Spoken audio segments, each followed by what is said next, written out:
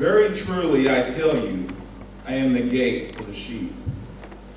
All who have come before me are thieves and robbers, but the sheep have not listened to them. I am the gate. Whoever enters through me will be saved. They will come in and they will go out and find pasture. The thief comes only to steal and kill and destroy, and I have came that they may have life and have it to the full. I am the good shepherd. The good shepherd lays down his life for his sheep. The hired hand is not the shepherd and does not own the sheep. So when he sees the wolf coming, he abandons the sheep and runs away. Then the wolf attacks the flock and scatters it. The man that runs away because he is a hired hand and cares nothing for his sheep. I am the good shepherd, and I know my sheep, and my sheep knows me. Just as the Father knows me, and I know the Father, I lay down my life for the sheep. I have other sheep that are not in the sheep pen. I must bring them also. They too will listen to my voice, and they shall be one flock, one shepherd. The reason my Father loves me is that I lay down my life only to take it up again. No one takes it up for me, but I lay it down on my own accord. I have the authority to lay it down and authority to take it up again. This command I received from my Father. Let's pray. Father God, we thank you so much that we can come together this morning just to praise you, just to worship you. Father God, may you bless every single person that's in this place today. May we fix our eyes on Jesus and Jesus alone. May your Holy Spirit rush over this place this morning, Lord. May we just come to this place and just lay everything down. May chains be broken. Father God, may we come as broken vessels and you be the potter and build us back up again. Father God, we love you. We give you all the praise and all the glory. In the name of Jesus Christ, we pray. And all of us say, amen. Amen. Hallelujah. Hallelujah. I said hallelujah. Amen. Pastor Roger, you have something to celebrate today. All right. Robert Carroll is here. Some of y'all may have seen him or known him around the community. There's something that he has. If you haven't seen it, I encourage you to look at it. If you haven't seen one before, there we go. If you haven't seen one before, it's called a shofar. And what it is, it's actually an instrument that they used a lot in Israel. And they still use it to this day. One of the things that they do, and some people don't know this, but sometimes when they go into wars and stuff like that, in the Old Testament, even to this day from my understanding, they blow a shofar. And what a shofar is basically an instrument that God instituted in the Old Testament as an indication or a declaration of war that we're taking this land.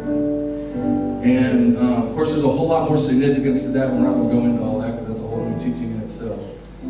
But Robert is going to blow that this morning before we go into worship as a declaration that we're saying we're putting our stamp right here.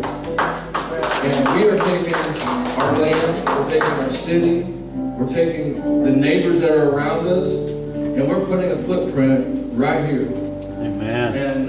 And as he blows that, I just encourage you to enter into worship. If you know anything about a lot of your Jewish worship, and no, we're not Jewish, we're not going to try to be Jewish either.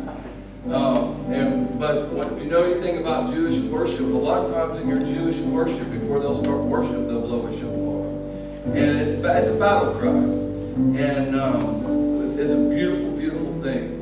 So I'm gonna set the mic down, he'll blow the shofar, we're gonna go into our worship this morning, and then we're gonna go on from service from there, amen.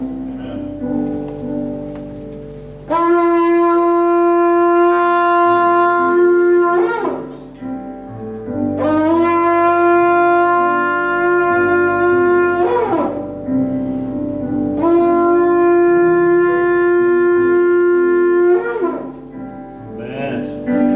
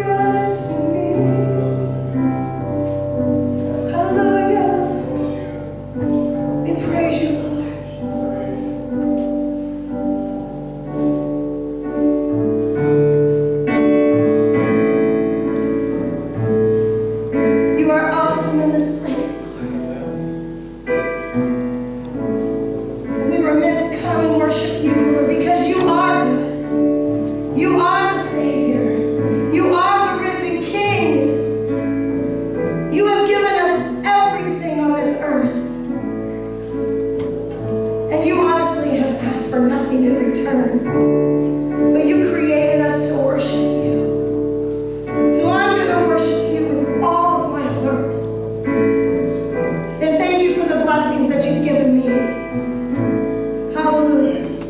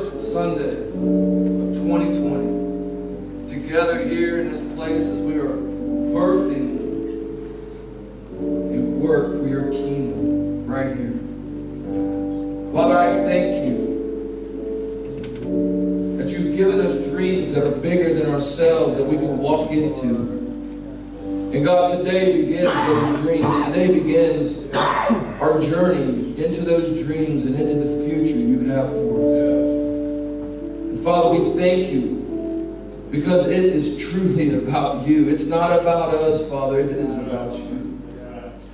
Father, that's the reason we're here this morning. Father, we're not here because we just want to be part of something new. We're not here this morning, Father, just because we're following somebody. We're not here this morning, Father, just because of any other reason. But we just want to be in your presence. We want to do what you want to do, and we want to dream the dreams that you have. Father, that's why we are here. That's why we celebrate. That's why we partake, Father, today of what you are birthing and what you are doing. And Father, we give you glory for it, and we give you honor for it. As Tracy plays this real softly, I want to take you and kind of stretch you out just a little bit this morning. One of the big misnomers about church that we have so often done is, and you've probably heard pastors and evangelists and all kinds of people throughout the years, And I want to say this as well, is anytime you're in worship here, if you feel like you need to sit down, or if you feel like you need to get up and go to the bathroom or whatever, please do so. Don't feel like you have to do like everybody else is doing. We're not here to follow a crowd. We're here to worship the Lord. Amen. And however that is. But there's one thing about church that a lot of we've gotten wrong. And one of the things in the book of Hebrews, and like I've said, evangelists and pastors have preached this and said this for many years, and it comes out of the book of Hebrews. It says, "Forsake not the assembling together of yourselves." Now, us pastors love that because we love attendance. I'll just be honest. But there's one crucial piece to that passage that we miss. And this is where we fail in practicing church. You said practice church. Yes, practice church. Because until you can walk into your identity, you have to practice what you're called to be. You understand what I'm saying? We're called to be the church. This isn't the church. The music isn't the church. We are the church. The people are the church. And there's one piece of Hebrews that talks about this, and this is something that we're going to incorporate and begin to practice. And I want to kind of stretch you out of your comfort zone a little bit this morning. And for anybody that's even been in some charismatic Pentecostal circles, this may even stretch them out of their comfort zones a little bit. But I think you're going to enjoy what I want to do. As Hebrews says, that to forsake not the assembling together of yourselves. Yes, that's true. But there's a purpose for that. And the purpose for that in Hebrews, it says this, so that you can encourage one another, even as the days are approaching. If you come to church and you're not encouraged, and sometimes encouraged means a good kick in the... That's not what I'm encouraging you to do this morning. But what I want you to do is I want you to take, we're just going to take just a few minutes, like literally a few minutes, like a minute and a half, 2 minutes, really short time. And what I want you to do is I want you to pray for the people that are on each side of you. And then as you pray for them, I believe the Holy Spirit is going to give you one word. Just one word. Not a phrase, not a sermon, nothing like that. Just one word. Just one word. And that word is going to be an encouraging word for the person you just prayed for. It could be as simple as, man, you look nice today. It could be as simple as, man, you did an awesome job on that test. It could be, I'm just glad to see you. It's been a while since I've seen you. And just give them a hug. But I believe that as you pray for that person on the right or the left, like I said, it stretches some of you out because some of you is like, oh my goodness, that just pray for somebody just like freaks me out. That's okay. That's okay. Because I want to encourage you on this. There is no beautiful prayer. There is no right prayer. But there is a wrong prayer. The prayer that's not prayed.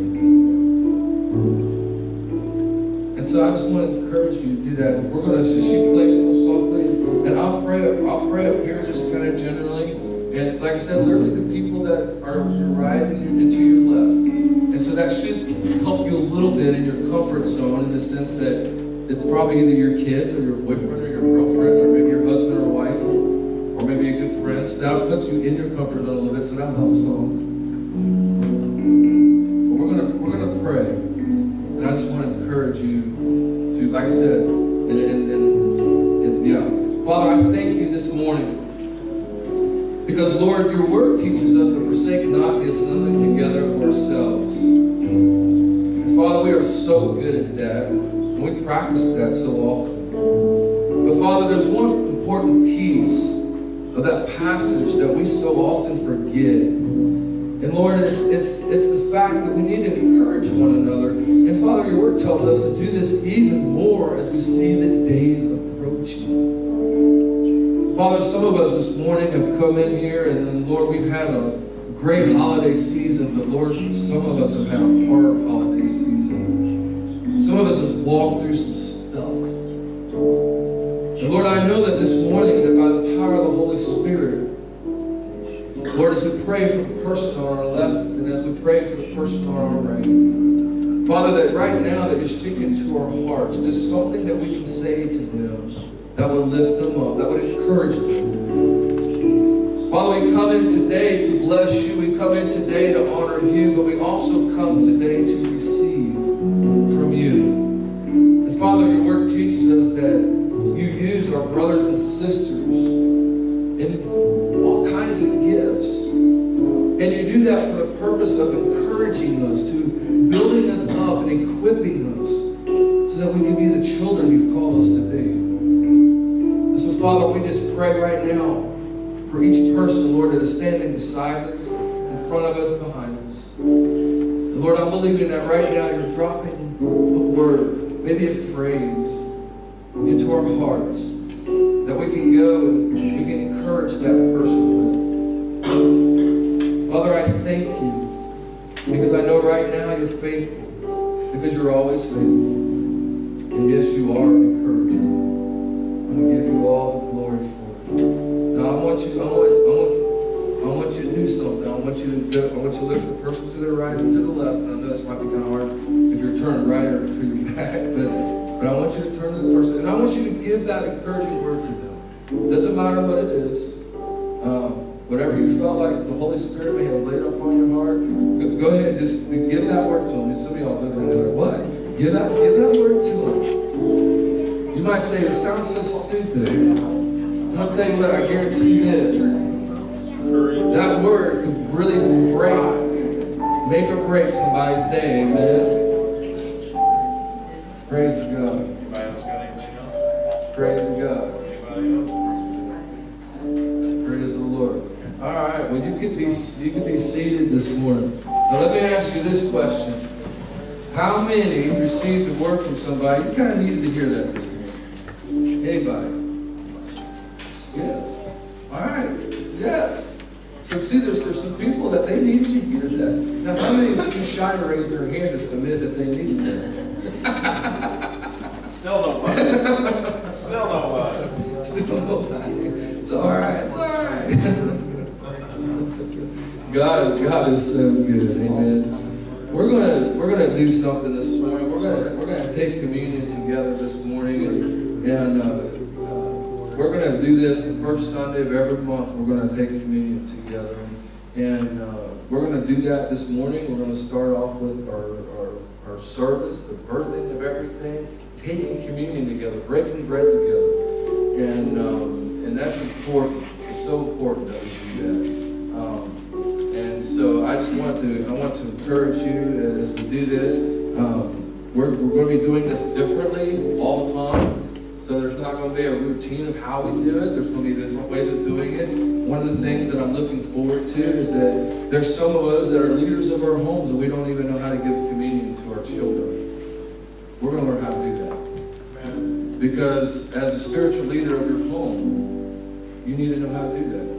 And you might say, well, man, I thought only a pastor or a deacon or an elder or a church leader can give communion. There is absolutely nothing in the Scripture that says that. Nothing. So that means that we all, why is that? Because God calls us priests of the Most High.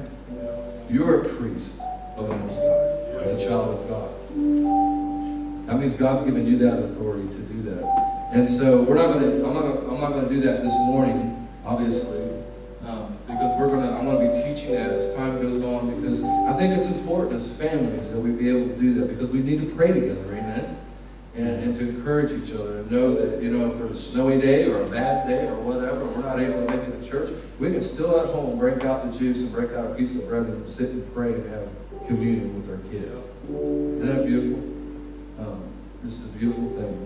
So what we're going to do is I'm going to have everybody come up, and we're going to gather around the altar area here. And our communion is a little bit different. We made it easy this time because it's our first one. I do have communion trays. We just don't have communion stuff, put in it yet. Eventually we will. We're going to be doing it loaf of bread sometimes, juice sometimes these things. It's not ever going to be the same. It's going to be different. But it's a communion, because you're saying, why are you doing it so different? I'm doing it so different because everybody likes different things. Amen? We don't all like the same thing. Come on, get real.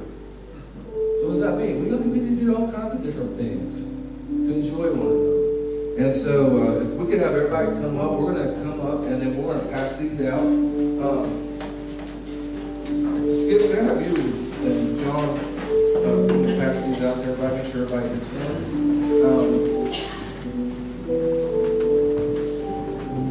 I believe we have enough.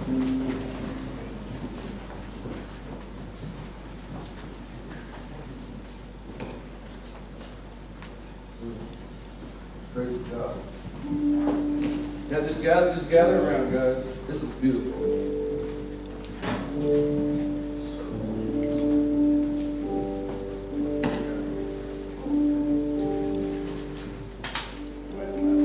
And for anybody that doesn't know, we have, this is a couple of you know already, we have 74 chairs that are sitting in the other room that are real nice, comfortable chairs that were given to us. If you've ever been up to the Keys, some of y'all familiar with the Keys Church, the comfortable chairs that they got. Very similar to those chairs. Let's put it this way, it saved us about $4,000. Is that awesome or what? So, yeah. And so, so it's some good stuff. God's doing some amazing things. Amen. Praise the Lord.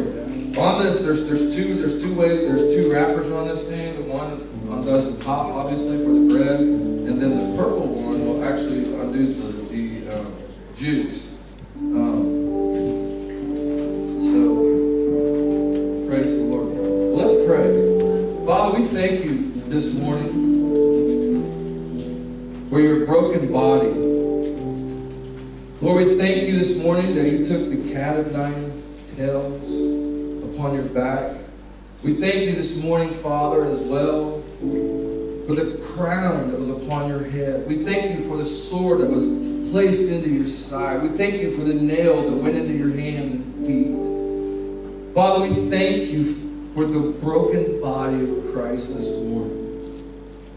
And Lord, your word tells us that even through communion, out of Corinthians, Lord, it teaches us that even through taking communion, God, there's a sense of a spiritual act that is not just recognizing your return, not just recognizing, Lord, what you've done to us, but God, there's a spiritual law that begins to take place that, Father, even healing can come into our lives as we remember what you've done for us. And so, Father, there's some of us here this morning that may need healing in our lives. And so, Father, we're believing this morning that you're going to bring healing, divine touch of healing. God, no matter what it is, emotional healing, physical healing, spiritual healing, whatever it could possibly be. And God, that this morning, that you are going to get the glory from that. So, Father, we thank you for your broken body. And we give you praise in Jesus' name. Amen.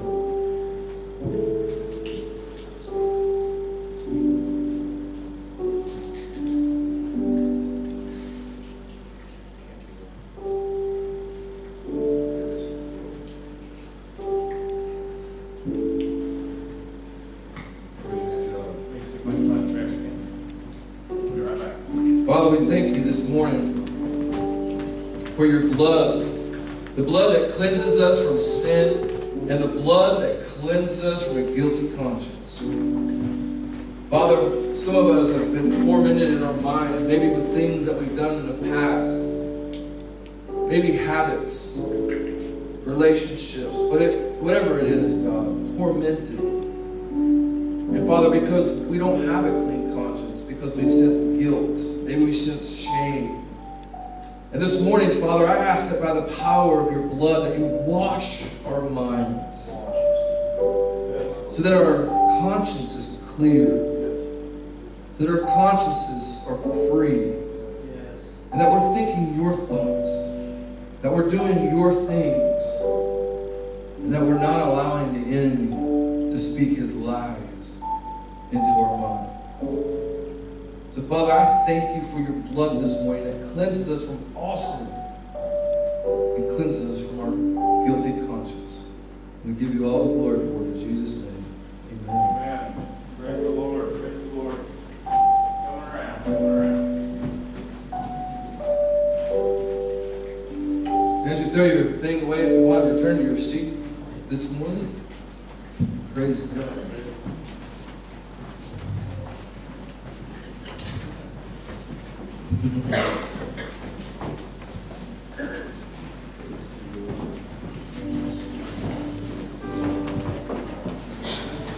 Praise the Lord, amen. Hallelujah. God is so awesome. I got chili on the brain. Anybody going up to the Keys and join us with the chili afterwards?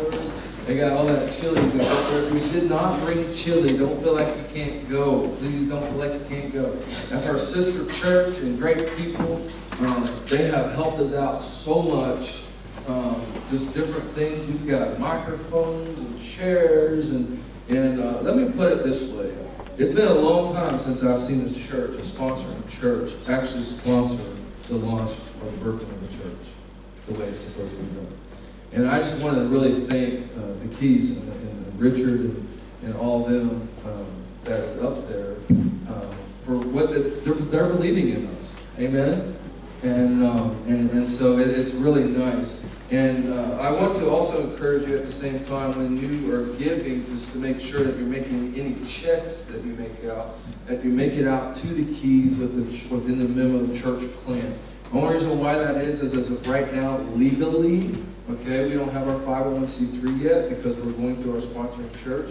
Here hopefully within the next month or two, we will have our legal status. Until then, though, we want to stay legal. Amen?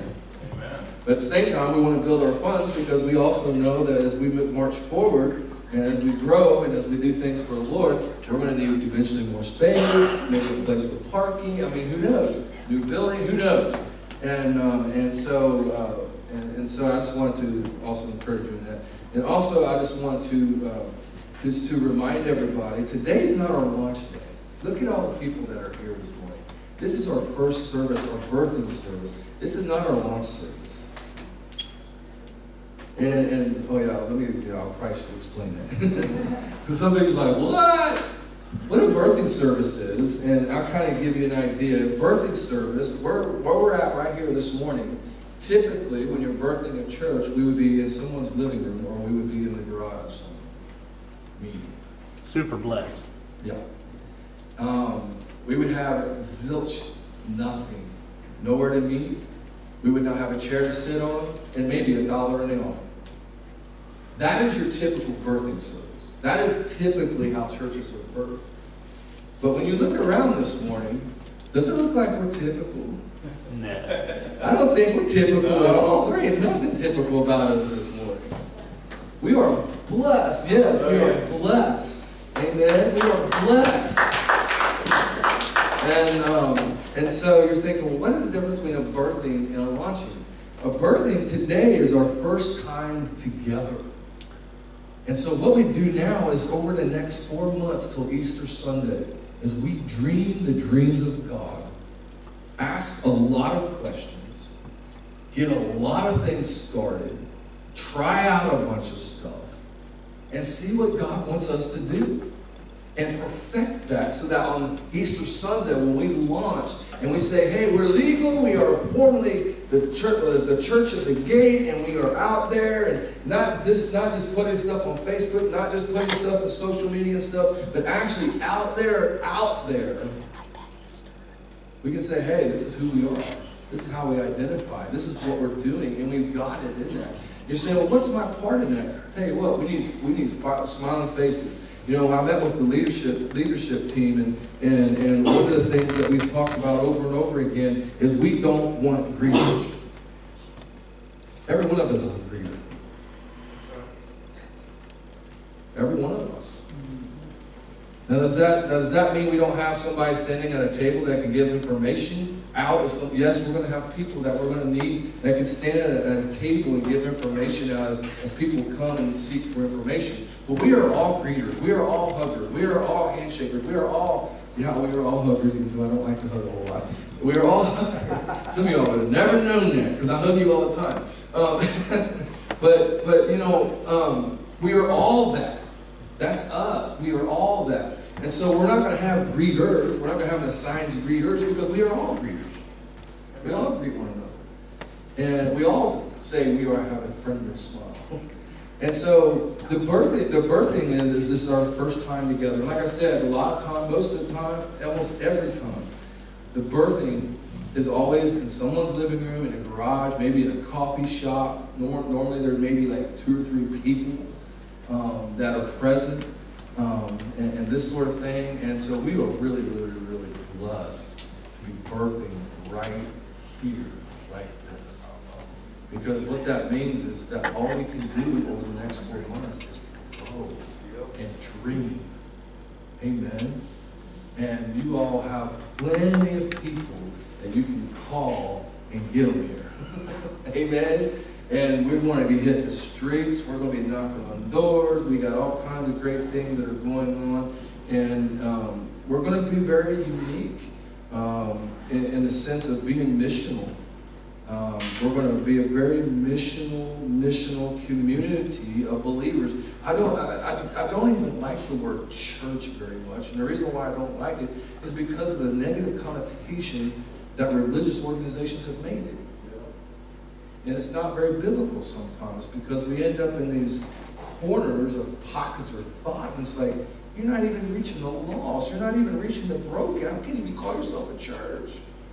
And we're not going to be that way. We don't want to be that way. Amen. We're about reaching the lost and going out and seeing lives changed for God. And that's what it's all about. Amen.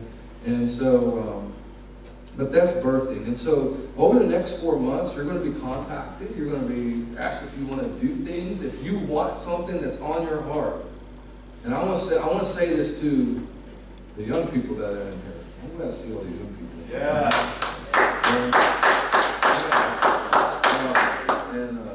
But I see everybody else too. Don't think I overlooked you. I love young people. But I want to say this to the young people. This is your house too. I want to hear your dreams. We want to hear your dreams. We want to hear your heart for the city. We want to hear your heart for the community and the streets. You have an idea. We want to hear it because we may want to end up doing it. You're saying, well, nobody wants to do that. Y'all too old. Don't ever say that to us. We can do more than you think that we can do. We just need fresh ideas. That's all. That's all. And so I just want to encourage you. Some of y'all, we have a drum set with these cymbals, and they're, I think, like $280, I think, for the 3 sets of cymbals. Lanham said they'll tune them for us for $10. So we get some cymbals and stuff. We'll have a drum set, so we'll get a band going. You play guitar, you know someone plays guitar, or just that. And I want to encourage you on this too, is that we have this religious idea sometimes that you have to be saved to play an instrument or to serve in the church. There's nowhere it says that. Now, you have to be saved to be in leadership, yes. You got to love the God and serve God. But if you got somebody that you know that maybe they're not saved, but they play an instrument, and maybe it's a way of pulling them into church, we can use some guitar players. And would love to get some guitar players in here and to get a full worship band going. Wouldn't that be beautiful? To have all kinds of different instruments and different things in the worship band. Tracy, I encourage you, if you can sing, get with Tracy. Let me know who the person is. I'll get the names and everything to Tracy, and she can get in contact with them and meet with them. I know, I'm not going to put Lillian on the spot. I know Lillian sings. Look at her now, poor baby. So I don't know if you sing. I don't care what age you are. I don't care what you look like. Probably better than me. But anyway, I don't care what you look like. If you got a talent you want to be used, just let us know. Okay? We want to use you. We need you. And we want you to be part of it. Well, I'm going to go in this morning to the message out of Zechariah chapter 9, starting at verse 11. And this is a powerful passage. And I actually got this passage about 2 weeks ago, or actually a week ago, I'm sorry. And everybody has been, not bugging me, but asking me, what are you going to preach on your first message that you meet with everybody? What are you going to preach on? Are you going to preach on the gate? No. That was the first question. Y'all, I bet you're going to go John 10:10. I bet you're going to go to Book of Acts. I'm going to Zechariah chapter 9. And you're not going to find the word gate in here anywhere.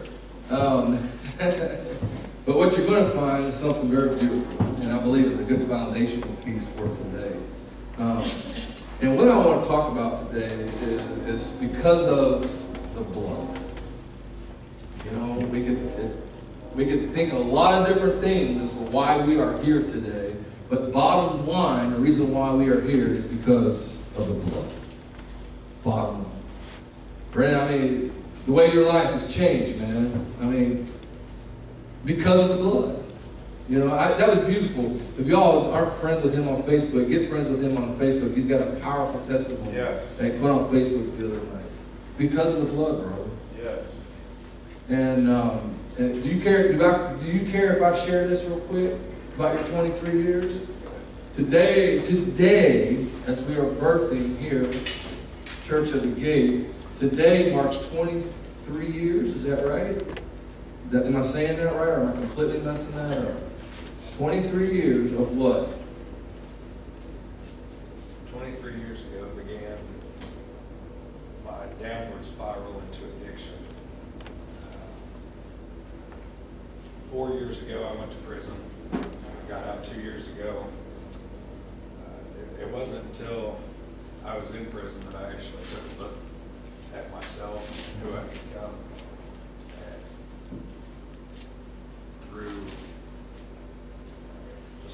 through endless time of looking at myself, I realized that wasn't the rest was for me. Amen. And so you've been clean and sober now for what? 2 years? 2 years in prison and 2 years out. 2 years in prison and 2 years out. Amen. 4 years clean and sober. Woo. Praise the Lord. Yeah, it's emotional. I know. I know.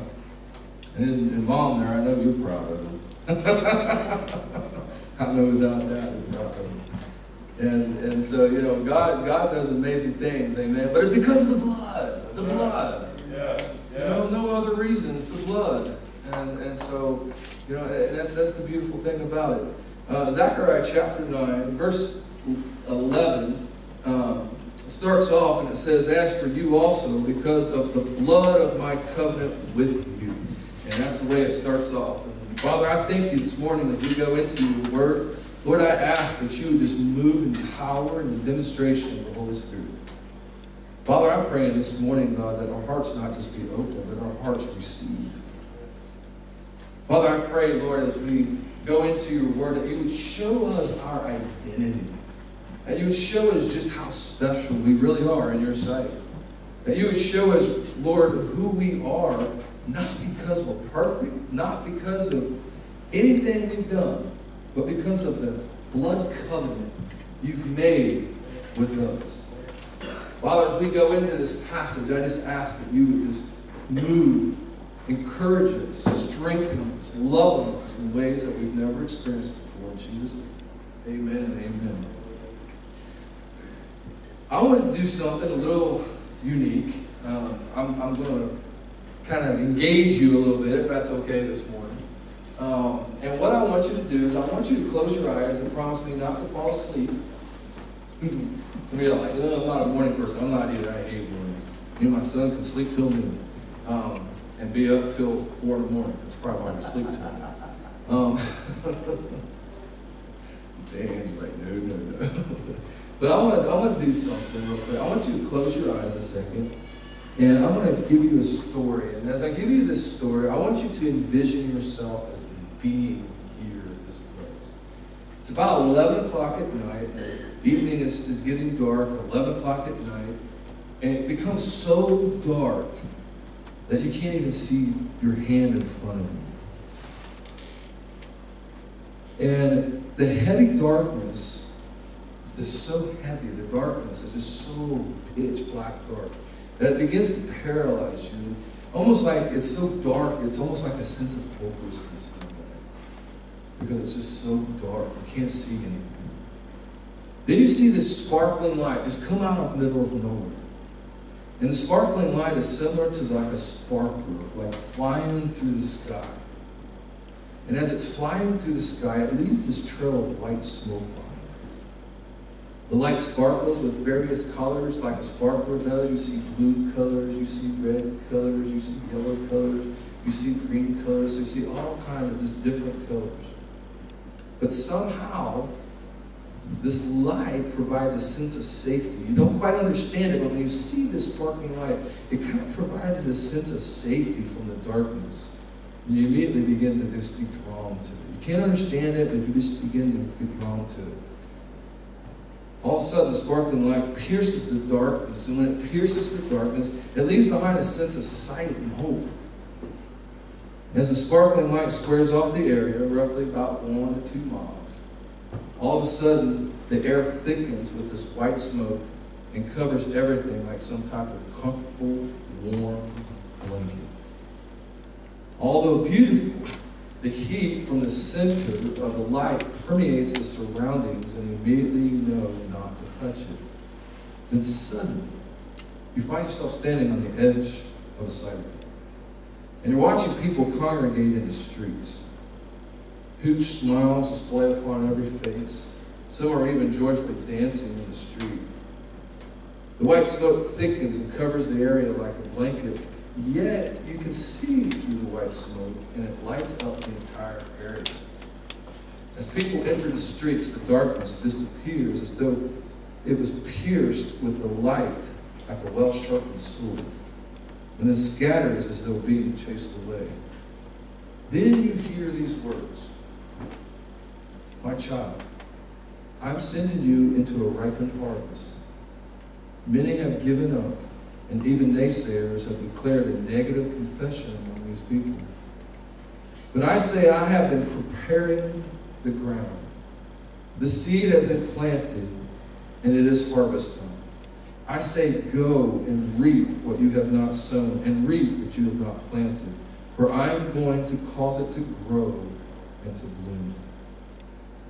Then you are taken to Zechariah 9:16, and you begin to read these words. "And the Lord their God will save them in that day as the flock of his people. For they are as the stones of a crown, sparkling in the wind." Now open your eyes. What did you sense? Did you sense the excitement? Yeah. Did you sense the hope? You know, it's dark, it's piercing, it's paralyzing outside. And all of a sudden, it's sparkling, the beauty of the light, the beauty of the sparkles, the beauty of what is going on, this smoke that's covering that area.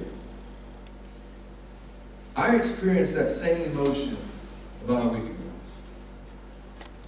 I come down here, and there's about a 2-mile block area that I go down Alabama, go down 59, come up, and go back down King Hill, and I just kind of drive around, and I pray over the entire area. And as I was praying one night, I was actually heading back up Alabama, and as I'm heading back on Alabama, and this is the day after Christmas, if you're kind of wondering, the day after Christmas, and as I was driving up the streets, I began to have this vision. And this is exactly what I saw, and exactly what I felt, and what I heard. See, when you look at Scripture and say, well, how in the world is that biblical? First of all, we know white has to do with purity and the Holy Spirit. Smoke oftentimes has to do with the glory of God. We know light is what? Jesus Christ. We know that not only God, but God's light is splendorous with all kinds of glorious colors. What is the hope? The hope is the gospel message going throughout the land. You're saying, well, how can you say the harvest is plentiful? Because when you go into the Gospels, Jesus said the harvest is plentiful, the laborers are few. But he takes it a step further, and he says the harvest is ripe. We don't wait on the harvest. We go out to the harvest and bring them in. I don't know a farmer one that sits in his house waiting for the corn just to come off the stalk, grab into the truck, and drive itself down to be unloaded. No, what's the farmer do? The farmer goes out and gets that corn off that stalk, whether it's pick the corn off, use a machine, whatever the farmer does. I'm not much in the farming with the corn, so I don't know a whole lot. But whatever the farmer does with that, the farmer has to leave his house. He's got to get out in the streets. He's got to get out among the people. That's the only way the harvest comes in. That's the only way you see the harvest happen. And so Jesus was telling people, he's like, the laborers are few. What's he saying? Not many will go out in the streets. Not many will go out into the highways and byways. But those that do will find a ripe harvest. Those that do will find people that are hungry. Those that do will find people that are looking for hope. And the beautiful thing this morning is that every single one of you have hope to give somebody else. Who are you giving it to right now? Who in your life are you giving hope to? Who in your life are you, and I challenge leaders this all the time. Who are you mentoring? Who are you trying to bring under your wing? I'm not saying you've won them to the Lord yet. If you haven't won them to the Lord yet, that's okay. But what path are you doing to encourage them, to lead them to that path where they can one day decide to love Jesus? It's a good question. Who is it in your life that you're doing that with? And so Zechariah here, I'm led to Zechariah, and I read these words, and I'm like, oh my goodness, wow. Wow, Lord, what a powerful, powerful passage. And so we're going to look at 9:11 through 17 this morning and talk about this, because it is absolutely beautiful what God is telling the church here. And it's just absolutely beautiful. So if you look at Zechariah 9:11 through 17, there's actually 1, 2, 3, 4, 5. I got 5 points this morning. I'm going to leave you here a long time. No, I'm kidding. But I've got 5 points this morning that are actually taken out of these verses right out of Zechariah that are absolutely beautiful. And the thing is that when we look at these verses of Scripture, these verses of Scripture are after the prophecy that God gives about Jesus Christ coming as a child. We all know we celebrated Christmas, right? And celebrated as his birthday. Well, this is after the fact. This is after that prophecy. This is for the here and now, and which is beautiful, because we know that the prophecy of Jesus' birth had happened, but there was also prophecies in Scripture that talk about the here and now as the church, who we are to be, what we are to be doing, right? And so we're going to look at that real quick. And so verse 11, it says this: I have set your prisoners free from the waterless pits. Now you're going to notice as we go through these verses of Scripture, there ain't nothing you can do for this. You just have to receive it. And if you're like me, receiving anything is hard. Why? Because we have to swallow our pride. Ain't that right, Skip? Yeah. We have to swallow our pride. Because receiving is hard, because sometimes when we have to receive, we feel less than. Well, in the reality is that when we receive, it's because I'm blessed then. Did you hear what I'm saying? I receive because I'm blessed then. Not that I'm less than, but because I'm blessed then. I'm blessed then. Why? Because I'm a child of God. That's why I receive. But also we know that's more blessed to give, right? That's why receiving is harder sometimes.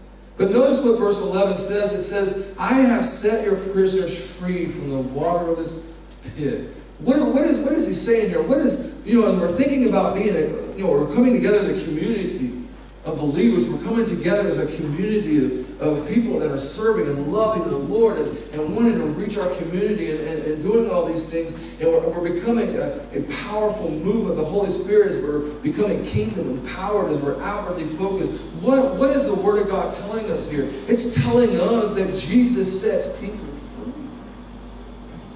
It tells us that people that have dealt with addictions, people that have dealt with abuse, people that have dealt with sickness and all kinds of other things that have gone on in their life, that God has come to set us free.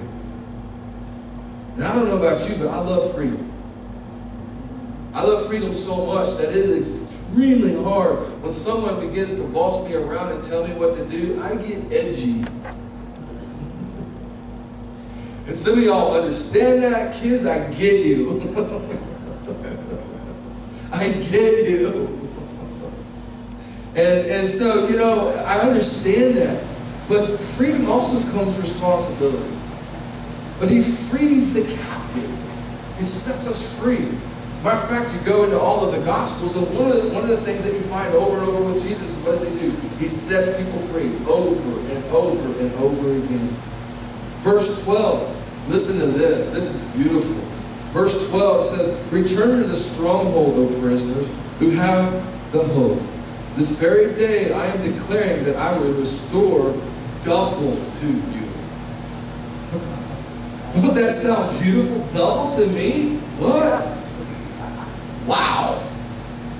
How many wants double? I want double. You're saying, oh, you're talking about prosperity message. I am not. I didn't say anything about money. Although, you know, there's a... No. But I didn't say nothing about money. But listen what it says. Restore double to you. Double the favor. Double the blessing. Double, double, double, double, double. Double digits. Amen. It doesn't say you have to go out broke. It doesn't say you have to go out broken. It doesn't have to say you have to go out busted. It says you can go out blessed. Yeah. And double. And double. Does that mean you're going to drive a limo and you're going to have a mansion and all that stuff? No, no, no, no, no. That's not what it means. It means that you're going to be blessed of the Father. You're going to have peace. You're going to have joy. You're going to have encouragement. You're going to have comfort. You're going to have, when you go through a struggle, you're going to know you're going to make it. Yeah. That's what you're going to have. That's the blessed life. That's the blessing. That's the favor. And who wants double of that? I know I do. Yes. It's double that when I go in and I have a relationship that I need to mend, and all of a sudden, because I step out of faith, because I know that I was done wrong, but I'm still going to forgive anyway, and I step out in faith and say, God, I'm going to do what your word says, and because I'm restoring this faith, restoring this relationship, all of a sudden I gain double, and someone I didn't even try to restore comes to my door to restore. Double. You see what I'm saying? That's a blessed life. So what does the word tell us? It tells us that he restores a sense of safety, he restores a sense of hope, and he gives us a double portion. If you don't get to earn it, you have to receive it. Wow. Why? Because of a blood covenant that we read in verse 11. Verse 13. For I will bend Judah as my bow. I will fill the bow with Ephraim. And I will stir up your sons, O Zion, against your sons, O Greece, and I will make you like a warrior's sword. What is he saying in verse 13? He's saying, I've called you to be a warrior. I've not called you to hide out. I've not called you to sit back. I've not called you to be weak. I've not called you to be anybody but a warrior that is willing to go to the forefront and say, I've got this. I've got this. And I've got this because he's got this. And because he's got this, I got this. And there's some areas of our life, when you think about it, they are such a mess, and we have cowered back instead of moved forward because we've allowed it to overwhelm us. And instead of realizing that we can be the one to overwhelm the trouble instead of letting the trouble overwhelm us. And for some of us, that's hard. I know, I get it. I've been there, I've done that, I know. But here's the encouraging part, is you can still do it. Because it's not you, it's God in you that does it. That's the beautiful thing about it. He produces warriors. You're a warrior this morning. A warrior. You're a champion. And it's kind of like Rocky, right? But you're a champion. You're the warrior. Don't feel like you have to take a back seat. When I used to go to Fort Leavenworth, I would start to celebrate recovery on every single time like this. And I would tell the guys in there, I would tell them, I was like, you know, guys, I appreciate what you've done for our country. I appreciate the sacrifices you've made. I appreciate the fact that you can stare down the barrel of a gun, that you can hold a hand grenade, you can drive a tank, drive an airplane, you can do all these wonderful things in protecting our country. I thank you that you can do those things. And for many of you, you think that makes you a man, but I want you to know that because you're sitting where you're at right now, you're a coward. And you would think, some of them were, you know, yeah, they can kick them. Yeah, real quick. And you would think that I'd be afraid to stir up trouble like that. But you know, those men thanked me every time I would start off like that. And the reason why is because I would tell them that you're a coward, because you're strong at being a man out here, but when it comes to the inner issues, you run, you hide, instead of dealing with what's going on inside. Twila Paris used to sing a song a long time ago, and it talks about a warrior as a child. Some of you all may have heard that song. Beautiful song. And when in her song, what she talks about is the fact that every single one of us is a warrior inside, but sometimes that warrior inside reverts back to that being a child. We may look strong on the outside. We may look like we're like He-Man on the outside, or She-Woman, or whatever on the outside. Like we're taking the, I'm in the kind of the superhero thing, Superman or Batgirl or whatever, on the outside. But inside, we're just a child. I was encouraging the kids last night that were here when we were praying. And I told them, I said, kids, you all don't need faith like us adults. We need faith like you. We need faith like you. Because we do. There's something about when we get older, we tend to sometimes get a little, not edgy, sometimes we get cranky, but we get kind of just jagged, I guess, or jaded is the word I'm looking for. And because we get a little jaded, it's hard for us to really have the faith that we used to have. To really believe that the dreams that God has for us are still real now. And to dream the way God wanted us to dream. And I want to encourage you this morning, if you are that adult this morning who has kind of shrunk back into that child and saying, man, I don't feel like that warrior anymore. I want to encourage you with this. You are a warrior. You are a warrior. And the victory is yours. Go take it. Go take it. Verse 14 and 15. It says, then the Lord will appear over them, and his arrow will go forth like lightning. And the Lord God will blow the trumpet. And it's kind of interesting. He had no idea I was preaching on this morning. Blow the trumpet, and will march in the storm winds of the south. The Lord of hosts will defend them, and they will devour and trample on the sleeping stone. What would you like to trample on some things in your life? Anybody got some debt you like to trample on? And they will drink and be boisterous as with wine. Notice it didn't say they were drunk with wine. It says as though they were. And they will be filled with a sacrificial basin, drenched with the corners of the altar. What in the heck is he talking about here? Well, there's three things right here that is real important. First of all, he defends you. Those areas and those times of your life that you feel like the whole entire world's against you, he defends you. He defends you. He is your defense. Who needs a good lawyer when Mr. Jesus is the lawyer? Amen. King Jesus can be my lawyer any day that King Jesus wants to be lawyer. He defends you. But here's the thing that I like, and I can go on preaching on this for years. And I don't know how to intellectually, I don't know how to emotionally, spiritually, I don't know how to connect this to you in a way that I really sense it in my spirit. But there's one thing that God does for each one of us this morning that we have got to understand. He champions you. He champions you. What does that mean?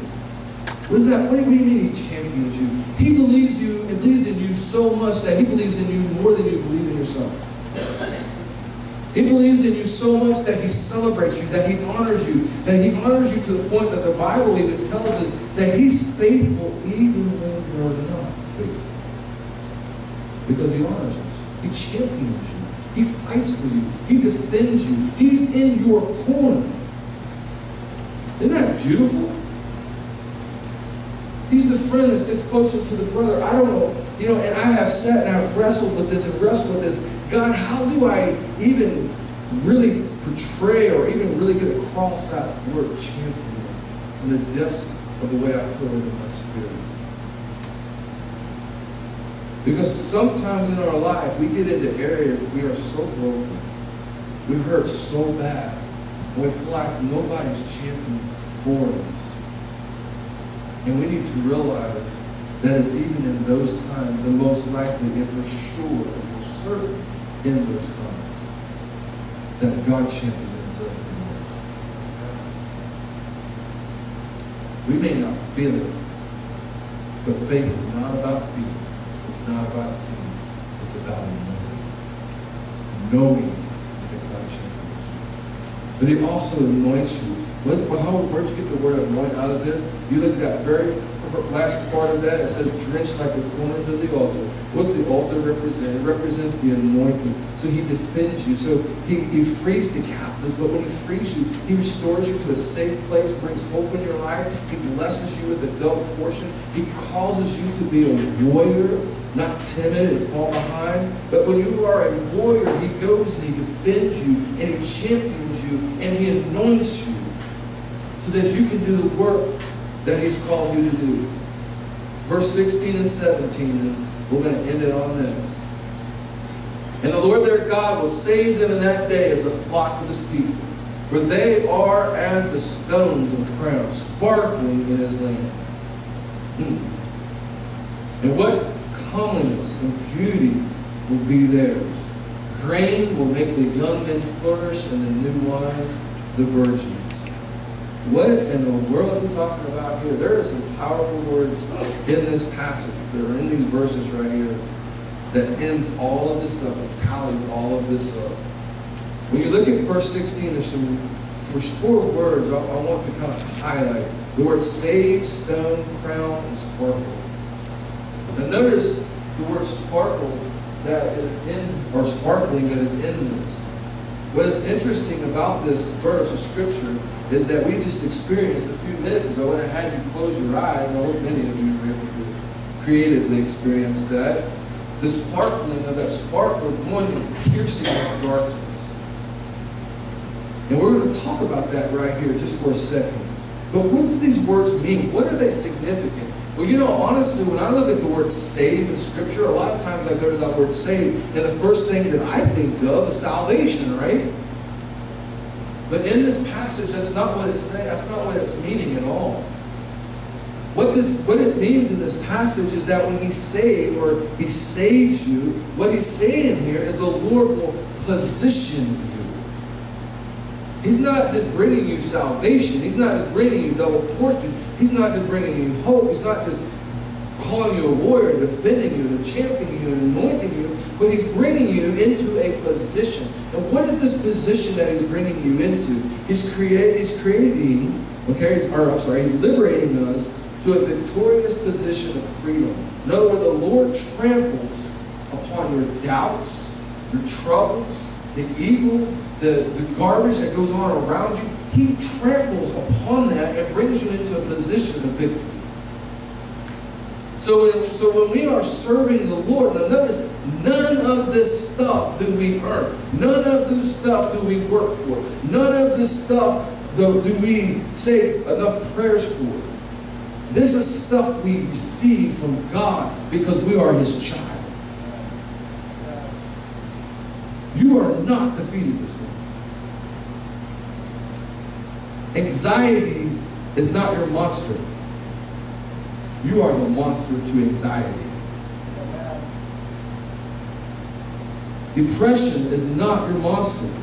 You're the monster to depression. Addiction is not your monster. You're the monster to addiction.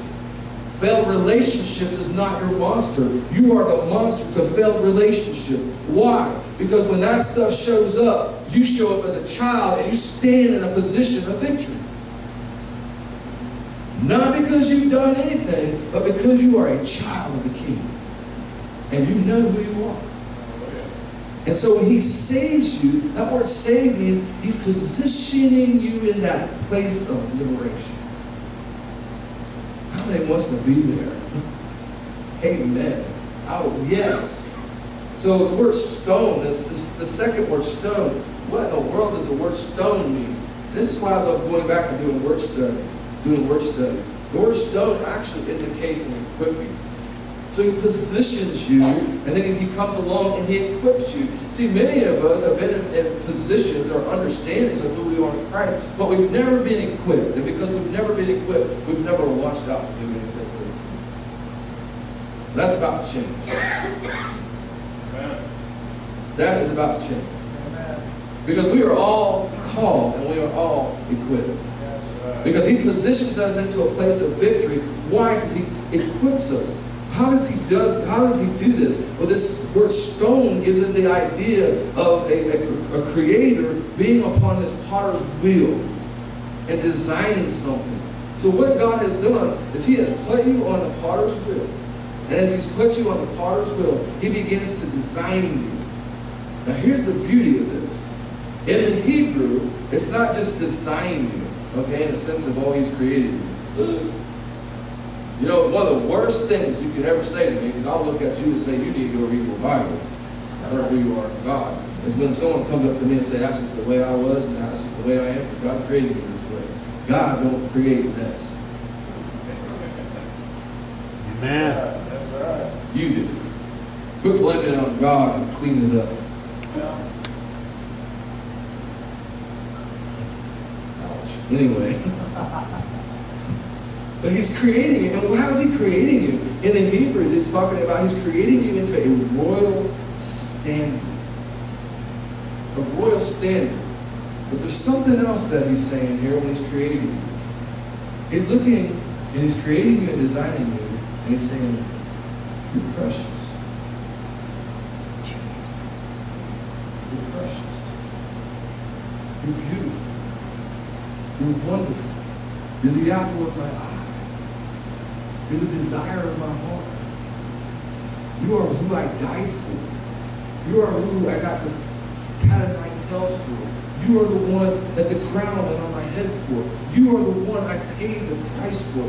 You are the love of my life. Isn't that beautiful? To know that God thinks of us in that way, that he positions us and brings us to a place of liberty so that he can design us, equip us, and create us in such a royal way that he calls us precious and anoints us for service. Why? Because he loves us. Man, if we can just get a small portion of understanding, how it would change our world, how it would change us. How we would think different and live different. How we would treat each other different. But he equips us for service. But then there's this word crown. And I did some study on this and did a little more study on this because it was interesting. But the word crown actually means to empower.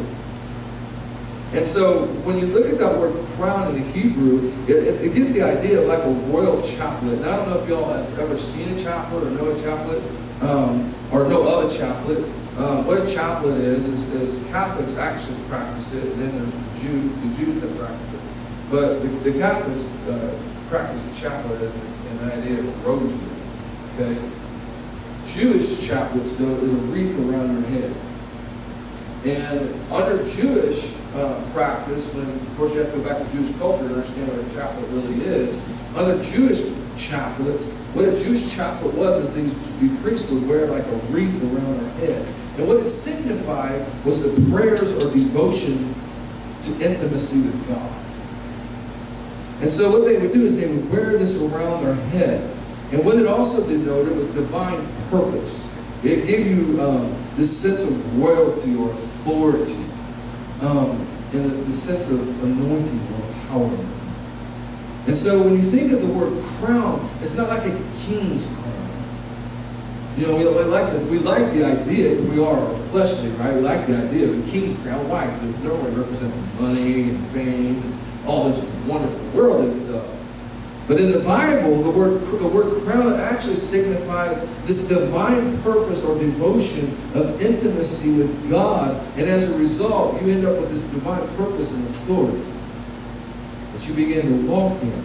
So what is verse 16 telling us? It's telling us that God positions us into a place of liberation so that He can design us in a way that He wants us to be designed, because He loves us so much, so that He can give us a divine purpose that is royal in the kingdom. That is beautiful. That is beautiful. That's why when you go to the book of Peter, Peter says that God calls you a royal priesthood. A royal priesthood. Not just any priesthood, a royal priesthood. So if you think you're nothing this morning, oh, you better think again, child of God. You are royalty. You are royalty. And yes, they need to bring out the red carpet for that. They need to. You're royalty. So let's look at the last word, sparkling. Sparkling. Well, obviously the word sparkling means to illuminate. So what does the word sparkling mean? It means to rally around as in a celebration or honor or identity, or to bring significance. So what is the Lord doing? Well, if you look at Colossians 1:27, it says, Christ in you, the hope of glory. Song of Solomon 2:4 says, He has brought me to His banquet hall, and His banner over me is love. If you hear that? His banner over you is love. Exodus 17:15, Moses built an altar and named it, The Lord is my banner. Or in Hebrew, it means Jehovah Nissi. When you think of banners, banners are used to do what? Bring honor, to celebrate. They're used to signify or identify a champion or a victory or something great that is going on. Here's the thing that I want you to understand this morning, is that in all of this, that He frees the captive, He restores safety, hope, and double portions. He creates us as a warrior, He defends us, He champions us, He anoints us, He positions us, He equips us, He empowers us. But I want to give you this last thing, and then John's going to come up and pray and give an altar call. That there's this last thing that God does in our life that is so powerful, is that He is your banner. He is your rally cry. He is the one that is champion for you in the corner when you feel like you're at the last round of a boxing match and the world has beat you to tar. And He is the one in the corner saying, you can do it, you can do it, keep on going, keep on going. You can do it, you can do it. Keep marching, keep believing, keep praying, keep giving, keep doing what you know to do, because you are going to win this thing. He is your banner. My question to you this morning is if you had a banner in your life right now that God was waving over your head, what would that banner say? Fill in the blank. Today I need, fill in the blank, hope. Today I need encouragement. Today I need a sense of love. Today I need to know that God is on my side. He champions me. Today I need to know that there's someone out there for me. Relationship. Today I need finances. Today I need restored relationships. Today I need freedom. What is that banner? What, if you filled in that blank, what would that banner say? Because here's the thing. Whatever the need is, God is that banner over you saying, I am the answer. Because of the blood covenant that I made with you, I champion you. And my banner is, you have hope. You have provision. You have relationship. You have the strength you need. You have the encouragement you need. You have all that you need. Because today I am the banner that is over you. And as I am the banner that is over you, all that you need is found in Christ. Amen. John, you want to come up and pray with the chorus this morning?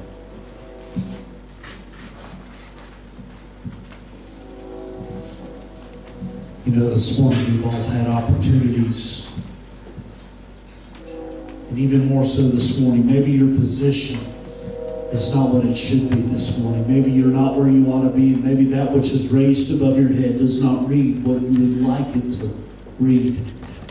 You know, this morning God gives us an opportunity to be restored, to be lifted up, and to be changed. So I want to have you all bow your heads this morning, and I want to give you an opportunity this morning to change your position. Change what has been written over your head. Some of us in here this morning, you've had the enemy right over your head. Failure, disgrace, worthless, addict, broken.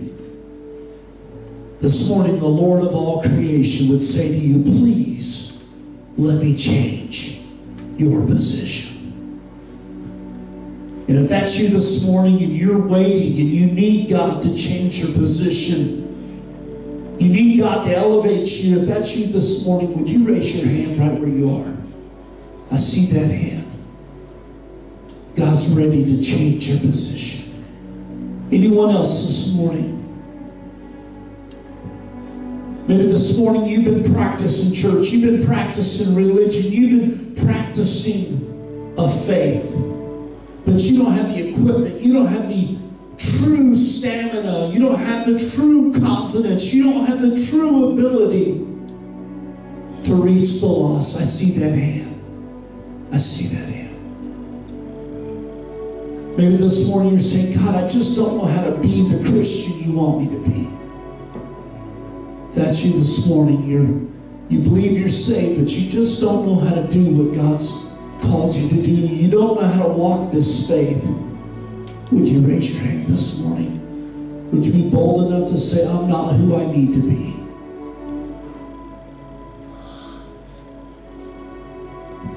Praise God. I see those hands. Yes. Now finally, as we get ready to allow God to do the very thing that we're talking about, the third point that Pastor Roger brought out is that God wants to empower you. He wants to change the way you feel about you. He wants to change the way you see yourself. He wants to change your heart. He wants to elevate you to a place you've never been before. He sees you as the righteousness. He sees you as kings and queens and princes and ever so precious to Him. He sees you as royalty. He's got the blue bloodline. He says they're of my heritage. This morning, if you raised your hand, I'm going to ask you to do a very tough thing. In America today, we don't practice walking in faith. We don't practice surrender because we feel like it's humiliating. God says if we would just admit our wrongs to one another, the enemy would not be able to keep us down. He would not be able to keep us prisoners of our fear. But we could overcome him and put him under our feet. When we admit who we are and where we are, God can work with that. This morning, if you've raised your hand, would you come this morning? We would like to anoint you with oil this morning and pray over you and trust God to empower you this morning. Because He's going to change what's been written over your head. He's going to label you the conqueror. He's going to label you the victor. He's going to label you the overcomer. He's going to label you and call you out His child, His son, His daughter, the one that He's made and died for it and shed His blood for. If that's you this morning, would you come? Would you come now? If you raise your hand, be bold. Be bold. Just like these this morning, come and be bold. Our leadership team this morning, would you come as we're going to pray over these that have stepped out this morning in faith. If there's anyone else this morning, don't hesitate. If you're struggling in your walk, if you're struggling in your convictions, you know, our brother this morning, he said, now I know, I'm 4 years clean, but you know, I bet I could stand here this morning and tell you he's had times where he thought picking up that addiction, whether it be the bottle or maybe be a narcotic, he's had times where he thought, man, I could just turn back and have that peace or that excitement for a while. You know, sin has an enjoyment for a season. But God knows. He knows our weakness. He knows what we need this morning. Praise God. Thank you, brother, for coming. I know you have times that you struggle. We're so grateful this morning for who God is and who He is in you this morning. Look at these this morning that are overcoming and changing the banner over their life. Amen. I would challenge you youth this morning, you younger ones this morning. If you know who God is, it's a good opportunity to say, God, I just want a little more. I want to understand you. I want to know what your love is, and I want to know how I can love you more. Don't be ashamed of your youth. Timothy says, don't be ashamed of your zeal. To be excited about the Lord is a good thing. Amen? Father God, as we just pray as a body this morning, as we extend our life and our hands over these this morning, Father, we pray and we ask, Father, that you would meet the need, that you would bless them, that you would overcome, Father, that you would give strength, God, to them that are suffering, Father, this morning, and that you would continue to encourage and lift up and build boldness, and that you would give the ability to speak out who you made us, who you called us to be, God. This morning, Father, we believe in the strength and the encouraging words of love and understanding, God. Father, we stand in the gap with these. We stand in the gap with our brothers and sisters that have come this morning. And we say, Father, we will not let them falter. We will not let them feel weak. We will not let them feel as they've been declared by the enemy worthless and weary and beaten and broken and fallen down, God. But we'll lift them up this morning and say, overcomer, victor, and ever strong in the Lord this morning. In Jesus' name. In Jesus' name, we declare victory, we declare triumph, we declare your love and your mercy and your grace. Father God, we just declare, Father, who you are in us, through us, and for us, God, this morning. We ask you, Father, to continue to build this church, build this body of believers, build this family this morning, build this location, Father.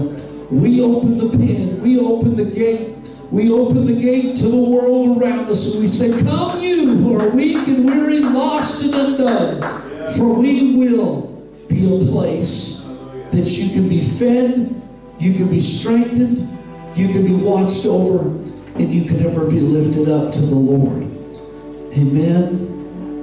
Amen. God is so faithful this morning. I'm so excited for these that have come. Give God a hand this morning. Amen. It's a tough thing sometimes to step out and say, I'm in need of prayer. You know, I'm going to tell you this morning that Pastor Roger might not admit it, but it's not easy dreaming big. It's not easy dreaming big and saying, God, you're calling me to do a new thing in St. Joe. How many knows there's a lot of churches in St. Joe? But there's over 70,000 people here. Over 70,000 people. And they say 10%, but I really think it's like 3 or 4% that probably really attend church. But you know, in St. Joe, out of the 70,000, out of the 3 or 4% that are in church, you look around the communities, you look at the churches, and Pastor Roger mentioned it early on. He says, what are we, the church, doing? Jesus told his disciples, and he told the Pharisees and Sadducees, he said, I've not come for the house, I've not come for the well, but I've come for the sick, the lame, the blind, the deaf, the dumb, the weak, the weary, the lost, those that are outside the church. I've come for them that need me. And I would challenge each of you to become a part of the gate, become a member, become a part of this movement that God's getting ready to unleash on St. Joe. It's going to be greater than anything that anyone has ever seen. Am I saying we're better than the church down the street? No, I'm not. I'm saying we're one body, one mind, one accord under the Lord. Amen? We're one part of the body, but we're going to be different. We're going to be different. Just as much as we are individually different, we are going to be different, and we're going to reach this community for Christ. So I'm going to challenge you this morning to next week, bring a friend, bring somebody with you that you know needs the Lord, and somebody that already has the Lord. Amen? And to be inviting and to welcome people into this house. We open the Shepherd's Gate. We open the gate unto this community, and we say, come, where you can be a part of our family and a part of our body. Amen. So glad to be a part of service with you this morning as I welcome Pastor Roger back to the pulpit. We ask him to come and greet us as we get ready to dismiss this morning. Bless you. Father, we thank you for this birthing this morning that you've done in the Spirit, and God, what you've done right here. Father, I know that there are those that may have not even come forward this morning, that throughout this week, you're going to be speaking to their hearts. And we're going to be wooing them into your presence and into the things that you've called them to. Father, I thank you this morning as well for those that answered the call and came forward this morning and got prayer. Because, Lord, I believe that they're leaving this place new people as champions, knowing that they're being championed by the Father God in heaven. And that the banner that is flying over them right now is victor. That the banner that's flying over them is you have won. That the banner is flying over them saying, I love you. You are my child. And Father, we thank you for that this morning. Father, as we leave here, we go up to the Keys and we join our sister church. God, I ask as we go into this chili cook-off and enjoy chili and bread and fellowship and all that stuff, God, I ask that we just have a sweet time together. God, that you help us to dream big together, Lord, as two separate bodies, but one service for one King. And Father, that as we partner together and see this world, but see most importantly, those that are around us saved for your glory. Father, we'll never fully give you praise for it. So, Father, we thank you for that. In Jesus' name, amen.